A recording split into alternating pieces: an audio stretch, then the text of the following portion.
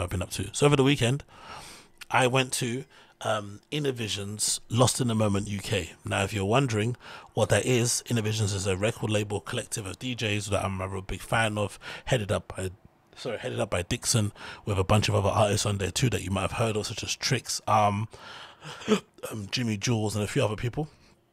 And they usually play a lot of kind of what you would term, or what I would deem to be like melodic house, which I hate the kind of name because I think it's really GOI. But essentially, they play loads of like great house music, deep house, regular house music, whatever it may be called. And they just have a really cool aesthetic about them. They seem to take DJing very, very seriously. They've kind of crossed over in a somewhat commercial side with the collaborations with GTA. They've also done a lot of stuff in Ibiza recently, some stuff in Miami, and they've kind of done it in a very tasteful way, but they're clearly trying to expand the sort of like Innovision sound and the taste level and whatever it may be to parts worldwide, isn't it? And because the genre of house music they play, I feel like is a lot more, how would you call it? Is a lot more accessible. Like you could play that sort of stuff in the background of a H&M. You could play it in like an underground party somewhere. You could play it in a hotel lounge somewhere in the middle of LA, like the Standard or something, and no one's really going to bat an eyelid. It's not really going to force people to leave or make people go to reception and say, can you turn that off? Kind of not simply, which is the opposite of what happens to kind of stuff like hardcore, that everyone's a big fan of the kind of music that you might hear at like a possession. So the kind of music I feel like it sort of has it has an opportunity to kind of touch a lot more people than other maybe genres would have, right? So that's really good about that. And they got this party series that they also do called Lost in the Moment. And from what I understood from reading loads of interviews and listening to Dixon talk about it, the whole idea behind it was to kind of put on these amazing parties in these really far-flung places, or maybe quote-unquote unconventional places, and to essentially have a party where people would quote-unquote get lost in the moment. They'd be ingratiated or sort of like absorbed within their environment, and they'd sort of kind of like surrender themselves to their surroundings, right? And allow the DJs to sort of like guide them on this journey, right? On this kind of spiritual soundscape, journey thing, with house music playing in the background and people off their face on Ket and 2CB and whatnot. So that was basically the premise around it. But over the years, maybe it's sort of like changed a little bit in terms of like how strict they are with where they put them and the interesting places they do, because they've done them in places like Israel and whatnot, and just cool looking places around Europe and whatnot. But I feel like nowadays they've maybe just turned it into a quasi party series that they can do in different places and pop up, because they did one in Paris and also did one here in the UK where I went to, which was in kind of Bedford area, which was like an hour and a half outside of London.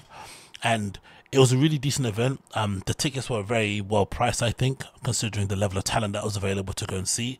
I think it was priced around £50 or something, £50 to £80, I think, the tickets. And essentially you got to see the entire Innovision's roster, maybe with the exception of a couple people, and also with the inclusion of someone like a Gerd Jansen, who I'm a big fan of, DJ Holographic, who I've also been kind of raving about for a long time, who for whatever reason has been really welcomed with open arms by that crew. I'm not sure why, but I do like it. Like they kind of plucked this kind of girl, who I'm pretty sure is from Detroit, out of quote unquote nowhere, and sort of like brought her into that kind of world. It's really, really cool, because I'm sure those kind of looks have really contributed and helped her kind of get loads of gigs and bookings and stuff. So that's really cool to see. And then a few other people too were included, but essentially it was an Innovision sort of showcase. But it does feel like they've kind of relaxed their parameters around it, because essentially this Lost in the Moment was in Bedford. It wasn't in the most kind of unique place, because we've been there prior for another Innovision event, or another kind of Innovision type style event, which was a Labyrinth open air, where they booked a lot of Innovision people to play too, and they did that at the same place, which is a place called Toft Manor, which is essentially like an amazing country mansion, I don't know, sort of like place, right? Make big fields, an amazing house, and essentially I guess the person who owns it, or whoever it may be, has allowed it to kind of be used by promoters and party people to put on events and to kind of create this kind of one-off kind of experience for people, especially nowadays that most clubbing events are kind of all the same. So that's fairly decent. And then of course those transports that they kind of organize from the local Bedford station all the way to a train station, that was pretty decent. All of it was really done well. And I think, having gone to a few Labyrinth events myself, who are the people that put on Lost in a Moment, I think in collaboration with Innovision, I'm pretty sure it was a collab sort of thing, I think so anyway. I have to say it was very, very well done. I'm sure maybe on their side they probably would have liked to have sold more tickets, because I did feel like they didn't sell enough, or they didn't sell as much as they probably would have hoped, considering the amount of people that were there. It wasn't exactly like full as maybe other events have been, and obviously seeing them send out loads of emails about tickets nearly selling out, because I've been a promoter myself, so I know what the game is, and I know that whole kind of game that you do in terms of like telling people that stuff is sold out and we're close to selling out, when it hasn't really, because if it did, you wouldn't be sending people reminders because you'd be too busy selling. But in general, in a post-pandemic world where people have sort of like people have changed their priorities and their hobbies, and they maybe just moved on and matured in different aspects, I still think it was a decent turnout. And the good thing that I did like about it, as I'm going to play here in this video, is that I think in general, maybe it's a Labyrinth thing, maybe it's an Innovisions thing, but I do like the fact that for the most part the crowd is extremely diverse in terms of ages, which I think makes for a far better party. I think I've sat on here already and moaned about how annoying I felt the whole Berghain experience in Berlin was in general, because it felt like it was just like a one type or two type of people that kind of attended those things and just being copied and pasted along the way, and they were very kind of what would you call it, up their own arse and hipstery and just kind of annoying to be around. Whereas I felt like the people that I bumped into and spoke to at Lost in the Moment UK was such a good vibe. They legitimately made it a good event, and that's also considering, like I've said, it wasn't as busy as it probably should have been, and essentially they kind of made up for all that kind of stuff. Do you know what I mean? Like, it's like if you put on a house party, not a lot of people turn up, but the people that do turn up are super safe. They legitimately made the party even better than what it probably could have been if it was just left as it was. And I recorded a quick video here that I'm going to play that kind of shows you some of the things that were going on whilst I was there, to kind of give you an idea what it was about. And yeah.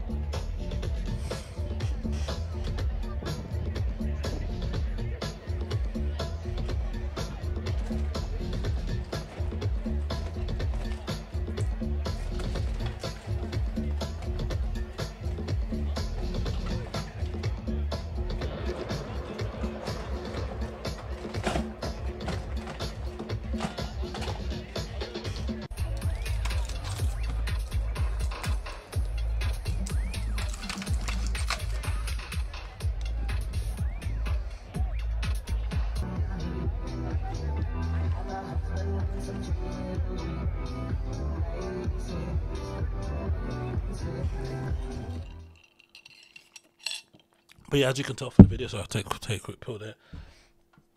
It was a really good crowd. I'm not gonna say fairly good. It was a really, really good crowd. Like, I really had a good time. I really enjoyed it.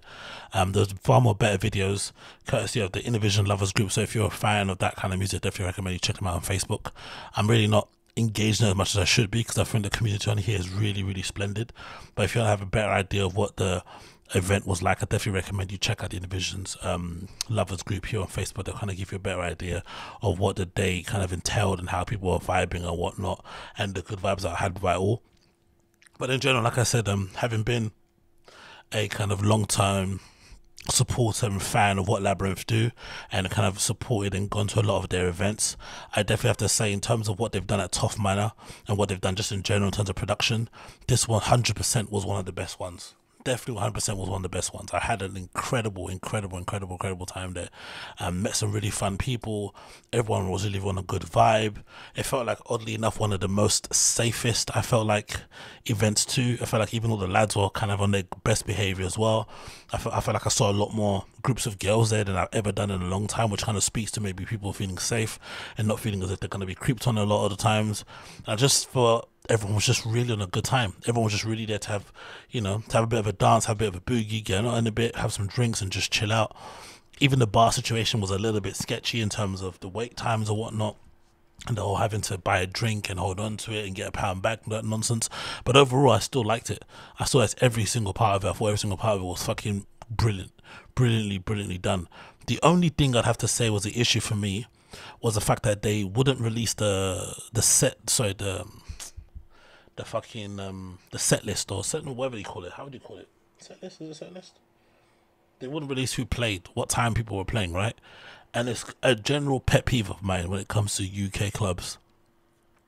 For some reason, there's this culture around UK nightclubs where, for the most part, when it comes to big events with big DJs, they tend not to put out the set list ahead of time, which is the complete opposite of what happens in Europe, right? In places like Berlin and other places too. I've seen it happen in Amsterdam. I've seen it happen in some clubs in Georgia and shit. I've seen it happen in clubs in Paris.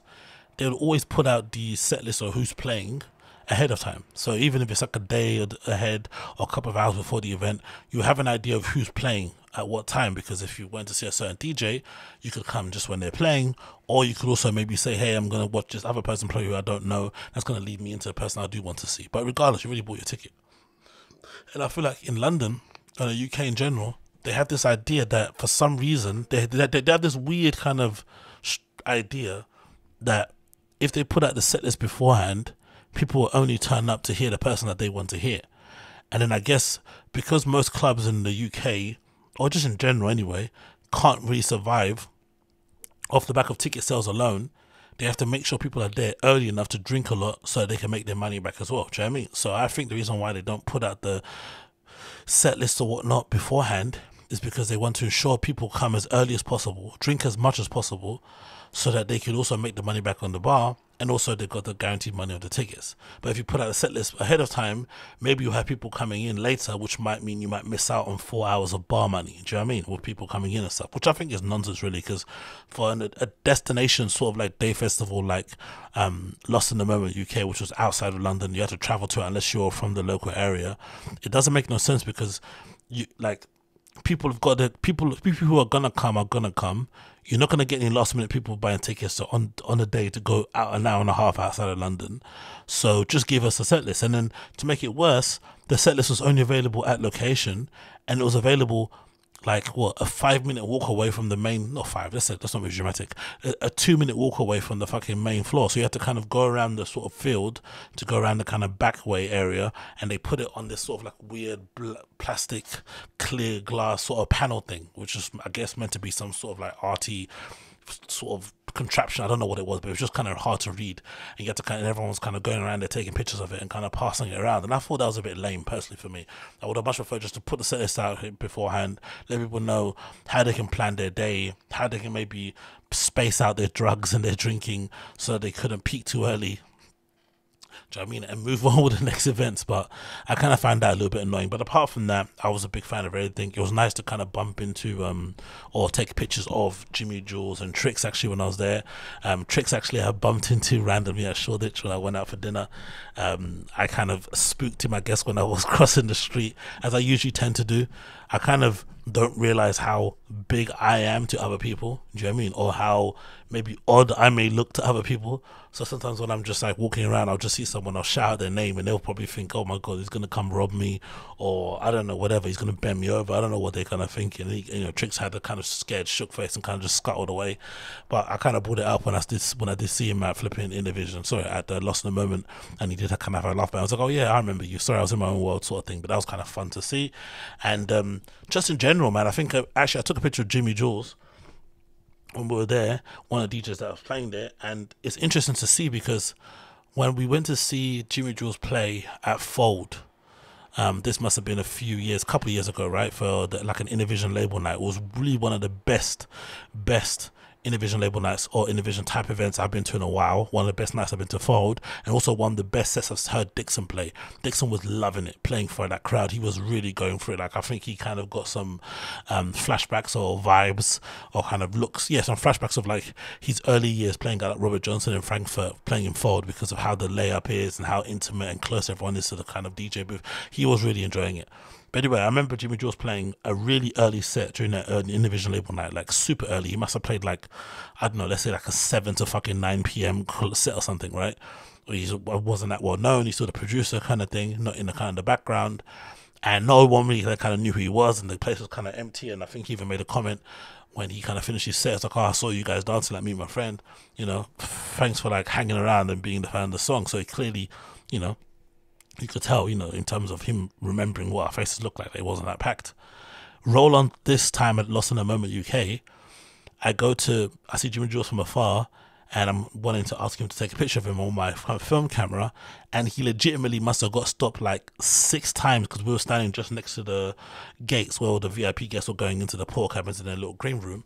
I swear on my life, this guy got stopped like 6-7 times by random people to take pictures.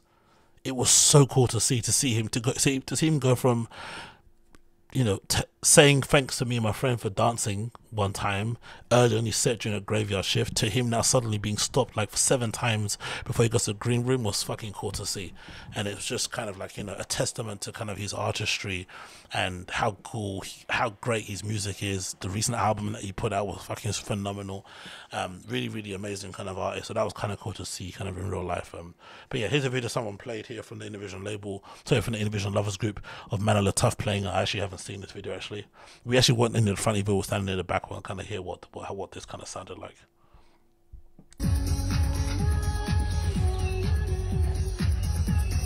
It's a fine day. People open windows, they leave their houses just for a short while.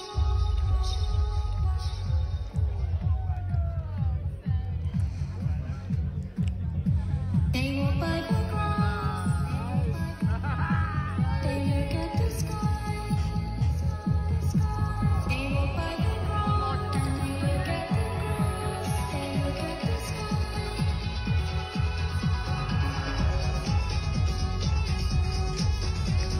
Oh, and one thing also, the sound was incredibly good. Don't get me wrong, not as good as Primavera sound or whatnot, because, you know, that was kind of for me the benchmark of sort of like open air sound system, sound levels, right? When I went to Primavera Sound for the first year, I was like, oh my god, it's incredible. Of course, I'm coming from a very low standard, because most UK events that are open air, the sound is always terrible, because for the most part the local council sort of stipulate they have to put the sound at a certain level because of sound pollution issues and neighbours complaining and whatnot, and just generally maybe people are just not giving a fuck about going the extra mile when it comes to like sound systems and whatnot, and just, you know, being okay with 2 powered monitors or whatnot. But they really went hard with the sound. The sound was great. Like, you could hear it really clearly, even if you're standing just outside the sort of like area where the event was. You could hear it very clearly if you're standing just underneath the trees where the main stage was. It was really, really good sound, like proper good sound.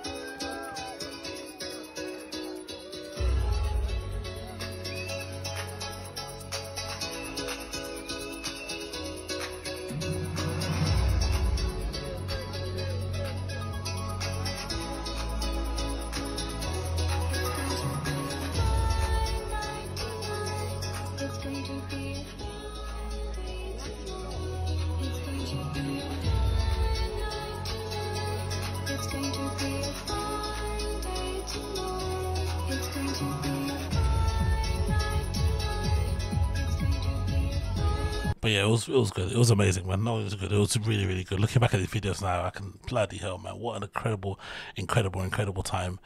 Big up everyone that attended if you were there. Let's put it. Who's this? Oh. But yeah, big up everyone there that was attending. It was absolutely incredible night, incredible day actually, event altogether. Big up everyone at Labyrinth that put it together, all the DJs that performed. I had a hell of a time. I enjoyed it. I had a blast.